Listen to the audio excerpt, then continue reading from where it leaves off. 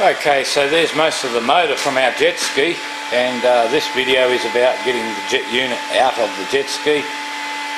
While we're at it, there's our solar panels there that are going to go onto the boat to power it. That is our 1 kilowatt motor there. Bit of a go-kart there, that's nothing to do with anything. That's another electric powered project coming up.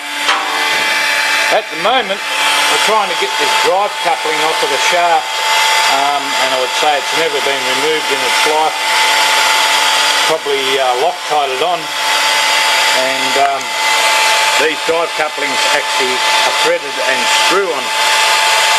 So if your motor is spinning clockwise, that coupling will do up clockwise and it should come undone anti-clockwise. So we don't have an oxy kit, but we've got a nice powerful heat gun here, and we're going to let that cook 5 to 10 minutes with the heat gun and see if we can get it off. Yeah, you can see I've given it a couple of wallops already. It didn't want to move, and we're taking that off because the bearings inside are ratchet, and we also have to take it off to get the jet unit to slide out the back, having a wall there. So we'll give it a few minutes more and see how we go with the old heat gun trick. So as you can see, we've been successful. The old heat gun trick worked quite well. A couple of taps and that was unspinning by hand. So fantastic.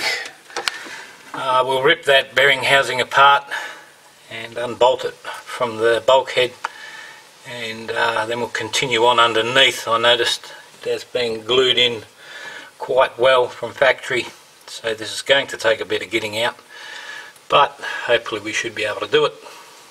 Okay, so we got that bearing housing off from inside the jet ski. Bearings are definitely knackered on that. Surprisingly enough, once I took the strainer and the belly plate off from under the jet and undone the 4 main bolts here, our jet unit fell straight out, which I'm very happy about. So the hole in here we need to make in the boat is looking very sophisticated, with steps and bumps and shit all over the place. So we're going to cheat. The jet ski's knackered. So what we're going to do is just cut this whole section out of the jet ski and glass it straight into the bottom of the boat, and that way our jet unit will bolt straight back in. So it's going to be a bit of a mission because we have to keep this bulkhead here as well, where the bearing and the housing goes on the front.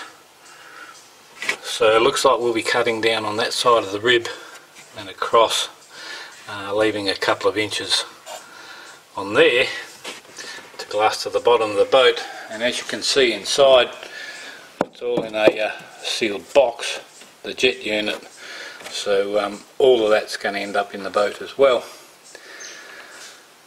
Alright, so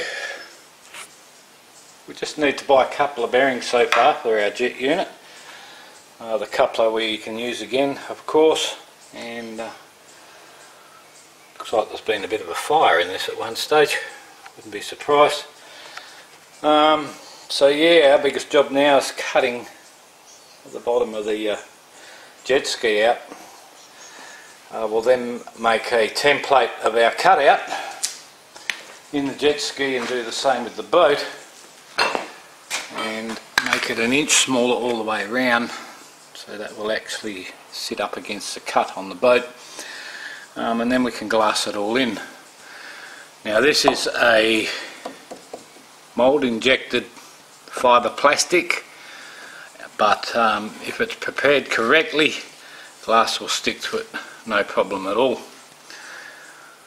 Alright, that's probably going to be it for this video. We'll try and make them fairly short. Our jet unit is out. The bearing in the jet unit itself is Mickey Mouse, so we're not going to bother pulling that apart, and it's basically ready to go back into the boat. And of course, having that drive coupling, the other end is still on the motor there. We can take that one off as well. Not sure how them ones are fitted on. We'll have a look and we'll nut it out, and we can machine up a part or an adapter so we can bolt this onto our electric motor over there. But once we get that off, the rest of this is going back in the scrap pile. I doubt very much people over here would need any parts for one of these old girls. For what they're worth, they normally get thrown out like this one, but we're going to make use of it. Alright, thanks for watching guys, and we'll see you in the next video